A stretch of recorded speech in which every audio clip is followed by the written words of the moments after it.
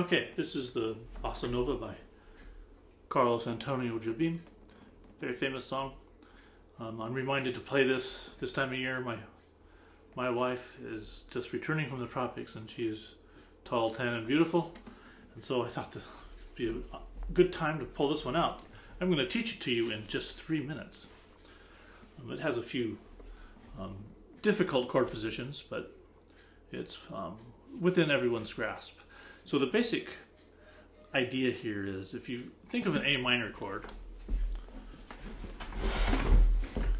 and you play it with your other 3 fingers instead of the typical 3, and then move your ring finger down and then use your first finger on E1, you have this nice jazz phrasing. And then the little finger can be used on the melody, on the high E string, on the G.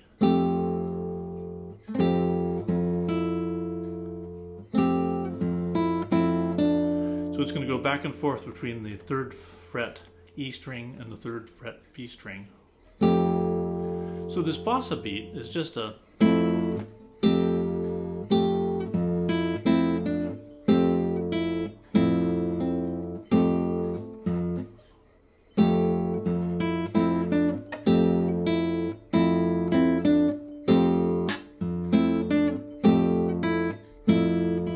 I just practice that.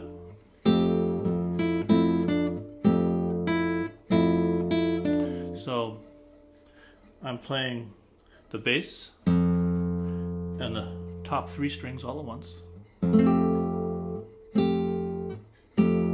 the bass.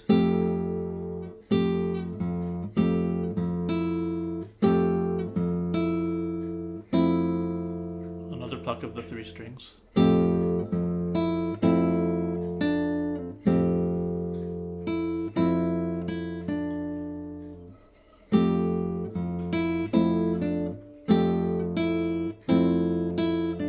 That same pattern will be used in the 2nd chord position, which is a bar chord on the 3rd fret.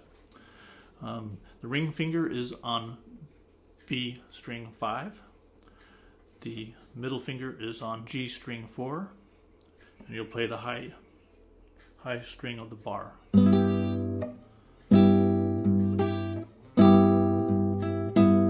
So the melody is being played by the ring finger now.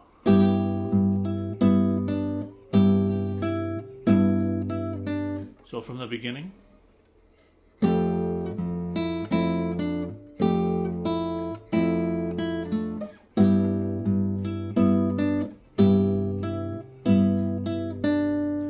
Okay, now we're going to go into 3rd fret, middle finger on the G, on the E string, I'm so sorry.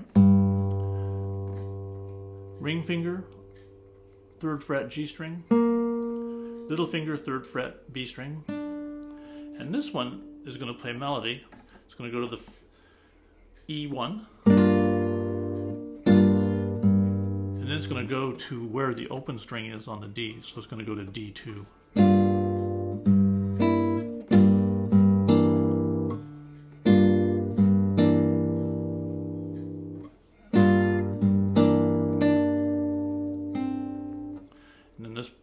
And then it goes to the B1.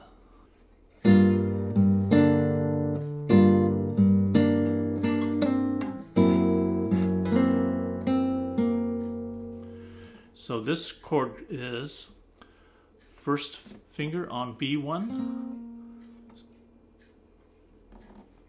middle finger on E2, ring finger on D2, and little finger on G3.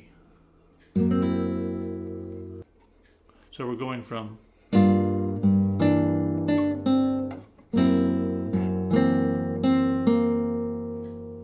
back to the original chord.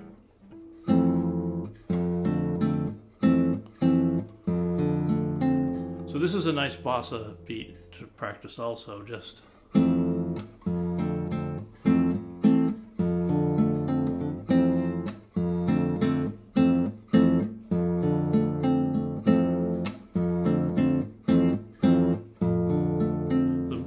finger is just doing alternating duty on the D string. And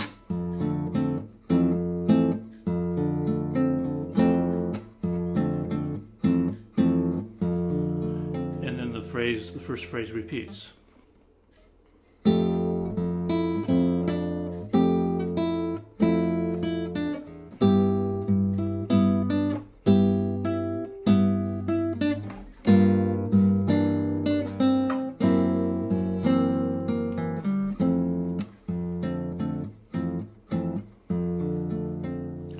Part 2 of the song has some symmetry to it, so it's easy to remember.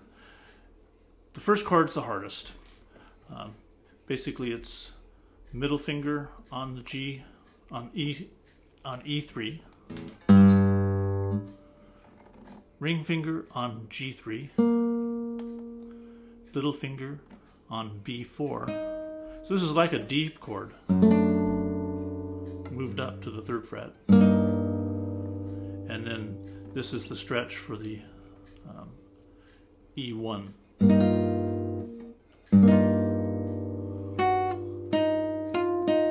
So it's into a B7 shape. So it's middle finger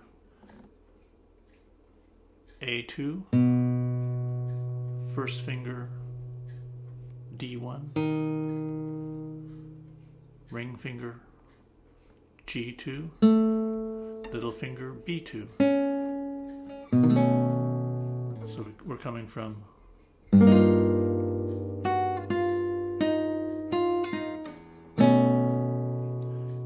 move the middle finger to the bass, slide the little finger up to the 4th fret. So it's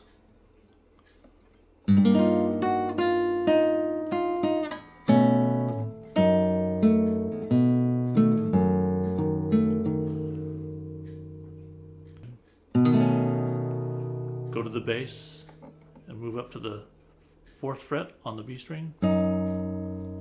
So that looks like this.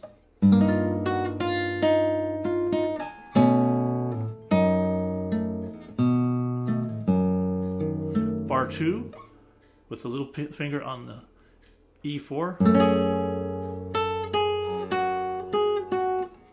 That same position that you had in the lower on the 4th fret.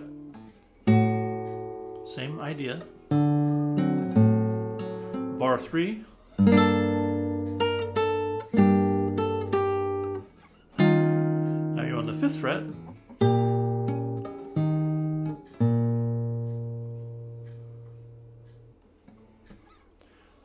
Then you go into this nice melody line. So let's go through it from the beginning.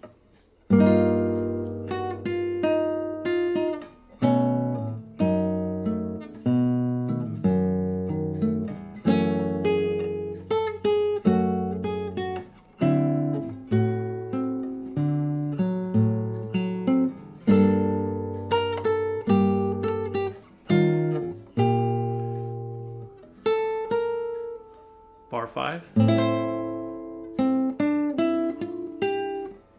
bar 4 with the middle finger on G5,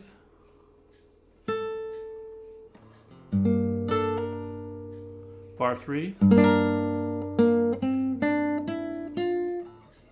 bar 2. So that whole thing again.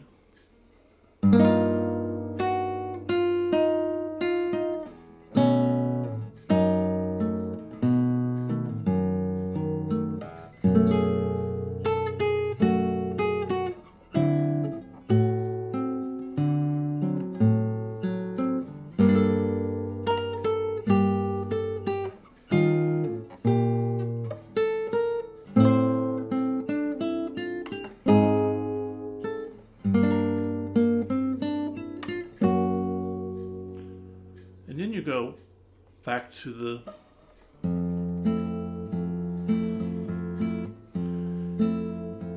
final time through the song.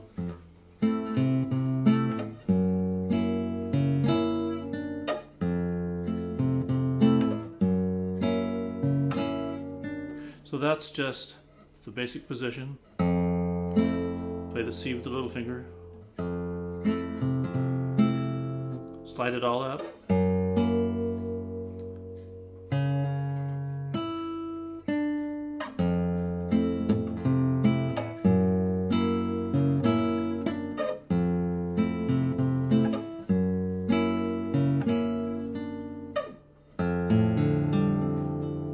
So this closing chord is just E1 and B1. This could be played harmonically. So, if you learn this song and play it along with other people who can sing it and know it, they'll be quite astounded at the fact that you've included the chord melody on top of the chord structure of the song. And it's very fun to play. It's worth going for. So that's all. Enjoy.